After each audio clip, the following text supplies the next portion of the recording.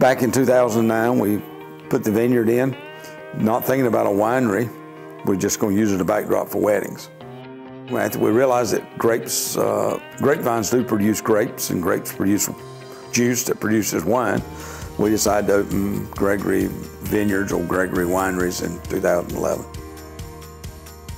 I do see Gregory Vineyards as a tradition carried on. I do have 2 kids. I have a son, Adam, and a daughter, Elizabeth. Most of our wines are named after family members. I think all of them are good. We do 2 different tastings here. We do what we call a unfortified tasting, and that's where we are tasting wines at 16% and down alcohol. And then we do a fortified tasting. Fortified means that it's a wine that is made with wine and brandy.